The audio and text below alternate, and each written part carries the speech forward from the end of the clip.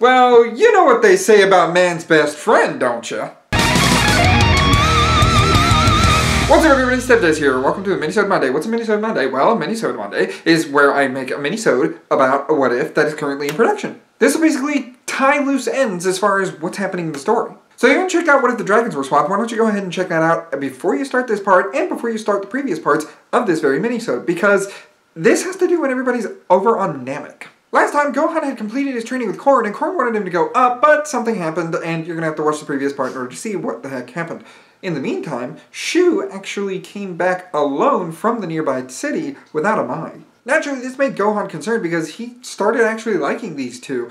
Hanging out with them, traveling together, it was something really good. So he wants to find Mai just as much as Shu wants to find Mai right now. As soon as Gohan says his goodbyes to Appa and Bora, they head to the night-lit city in order to try to find Mai. How do they get there? Well, it's not going to happen with the Nimbus Cloud. Shu's still technically a bad guy here. Nimbus won't let him on. Nope. However, Shu should still have his own capsules, and he should have a small enough bike for his small enough body and Gohan to fit on. So, a motorcycle ride is exactly what's going on here. So what happened? Why did Mai come back with you? Well, kid, she and I kind of didn't believe this story going around about kids getting stolen from this town. And apparently, it's not just kids, but Mai as well. This thing just flew out of nowhere. It looked like some sort of giant plane thing. Only it wasn't giant. It was kind of small looking. That's kind of like what knocked the power pole down from Korin's tower. We have to go back and find that once we find Mai. Don't you worry about some silly stick, Gohan. We gotta worry about Mai right now.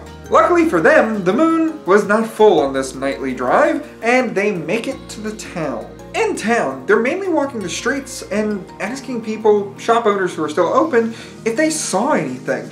And apparently this rumor goes around of the robot phantom that ends up taking people in the middle of the day or the middle of the night. This thing can strike at any given time, stealing preferably young or able-bodied women. Of course, the story would say women, but we all know that it's not just women being taken by Dr. Gero.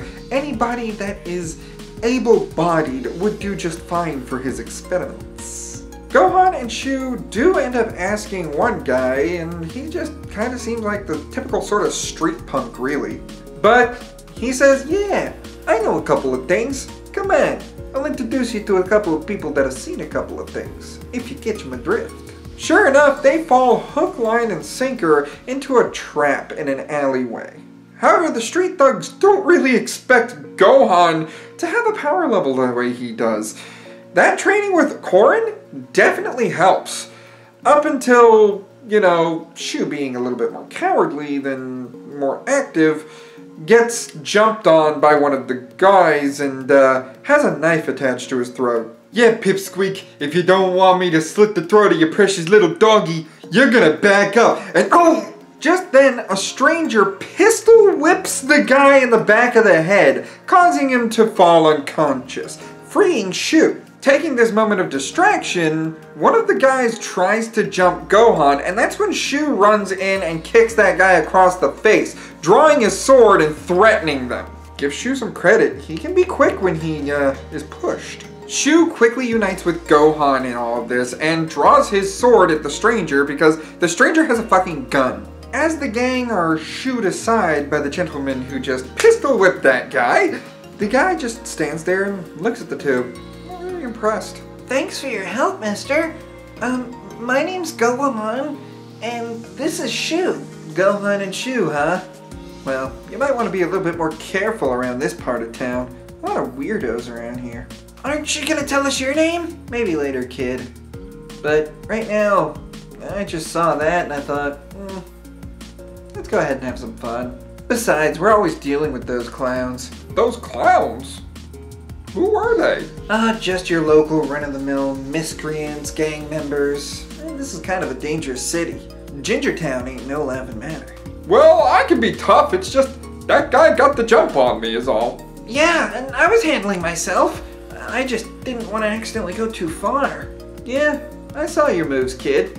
Kind of impressive. And you too, dog. What I got to see until you got jumped. Anyways, see ya. Wait, don't go! We need information!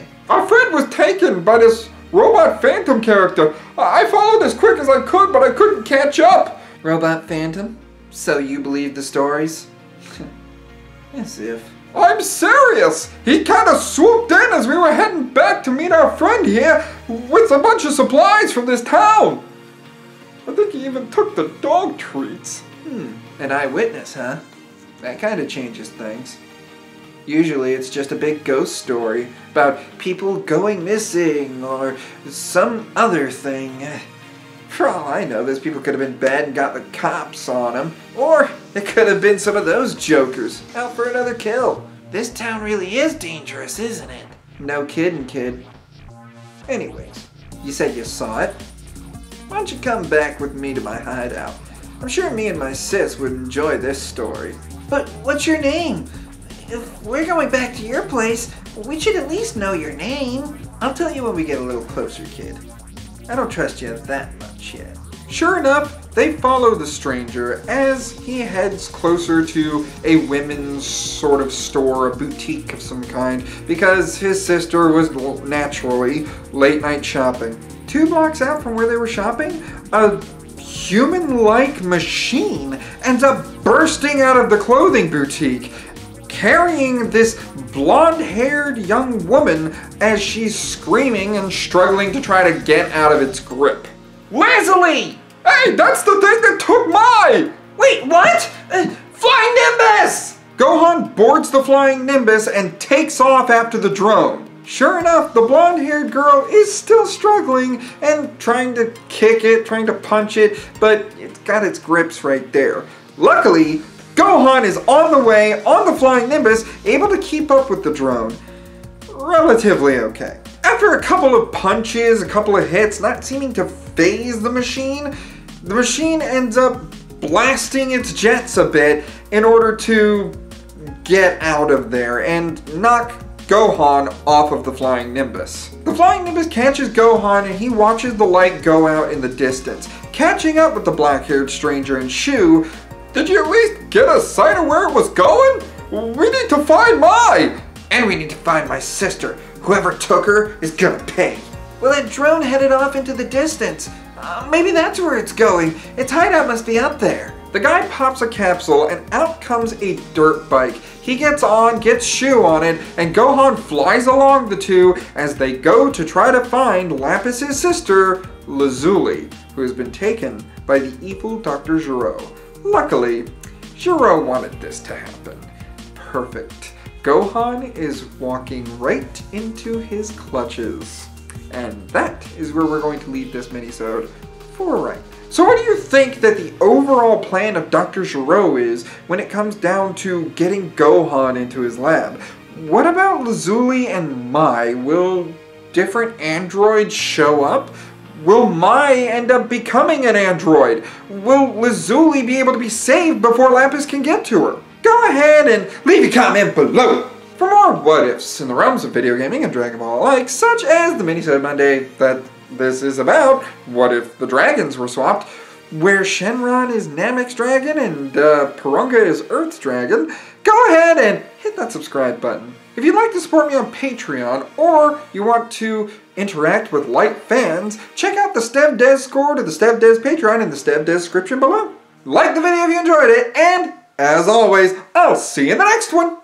Ciao.